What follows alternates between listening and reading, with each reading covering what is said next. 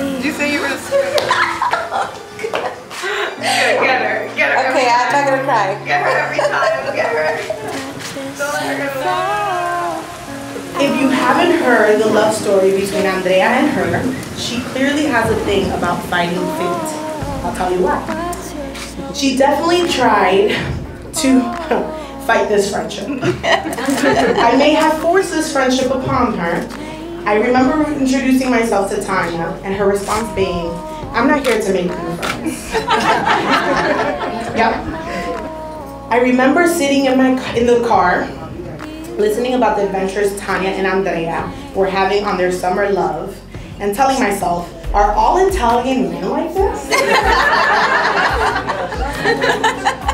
Then I met Andrea, and I was like, wait, are all Italian men like this?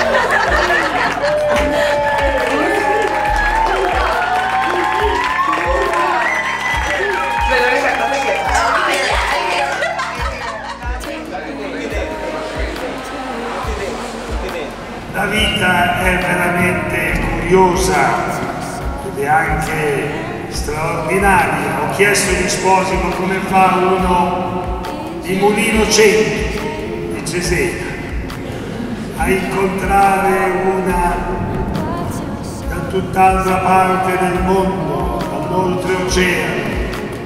Andrea e Tania met in Roma. They were working in the same law firm. It was not love at first sight, but soon enough they followed each there across the Atlantic Ocean.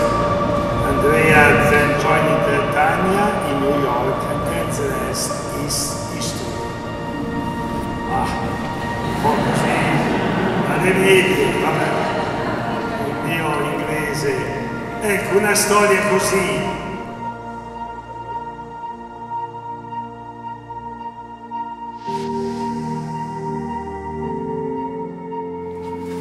If you haven't figured it out, Tania wrote this letter to me 16 years ago.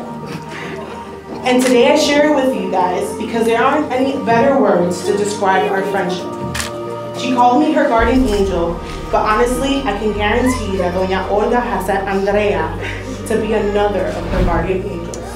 I promise to be the best godmother that Lele can have. I will help teach him via our friendship what the true meaning of family is. I'll make sure that if he ever wants to tattoo live, love, laugh on his I will be there with him.